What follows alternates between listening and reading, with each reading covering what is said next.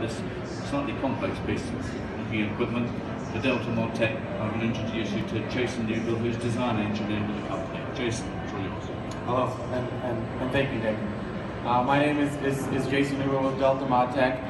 And Delta, if you're not familiar with us, we design and build custom converting, packaging, and label die cutting equipment. But this particular piece of equipment is a label finishing machine, so it has some of the basic features: unwind, do the kiss cutting, laminate, an overlam, varnish, slit, rewind. We are going to run it, but before we do that, I'm going to explain a little bit about how we come up with what we're going to put on the machine.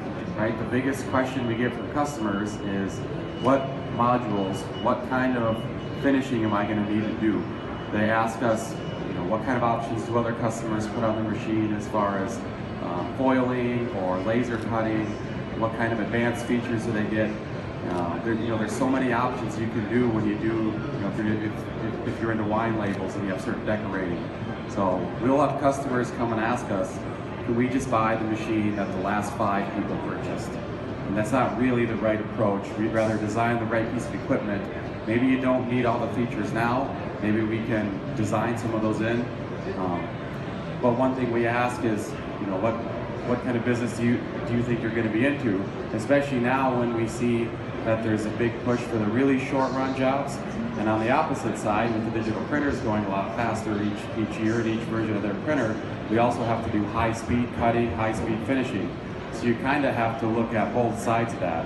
Are you going to do really short run, really long run, or are you going to do both? So on this piece of equipment, we are showing a couple of those features just to give you an idea of what is new and what's available. So I'm just going to walk through the machine quick, and then I'll start it up, and we can do some of the quick changeover and some of the high-speed cutting. So we're going to start at station 1 on the machine. It's also on the screen. Station 1, it's a fully servo-driven machine, so every station has an individual servo on it. So this one is a nip station, and that's what sets your web tension and your web speed. So to die cut accurate, to have a web track straight through a machine, the most important thing is what the web tension is set to, and that it's constant. So if it's a constant web tension, we can always get the die cutter in the right spot. We can always slit in the right spot.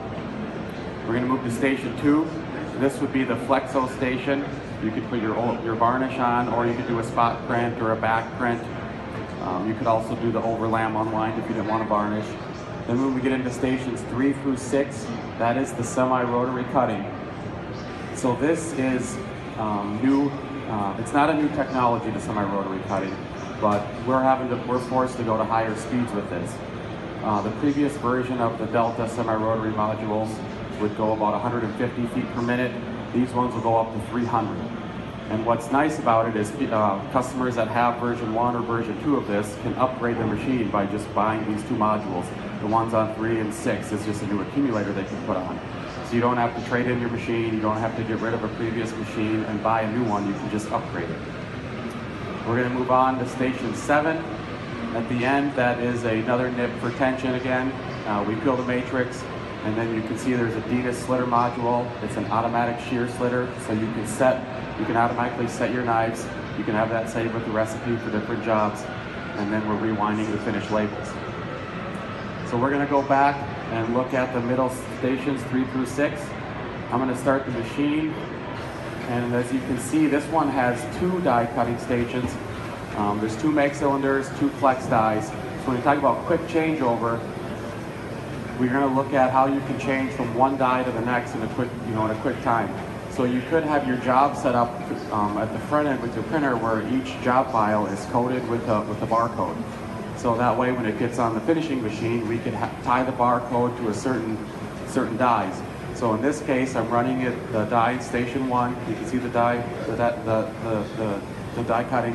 And I'm going to push a button, go to station 2.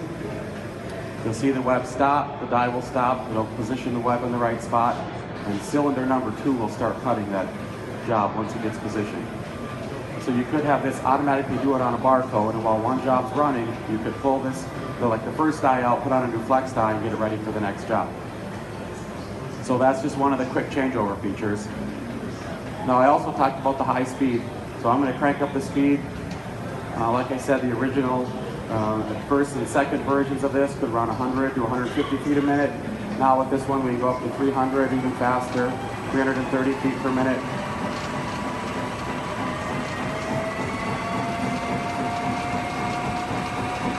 So again, it just gives you an idea of how fast some people are having to convert their labels just because their printers are going this fast.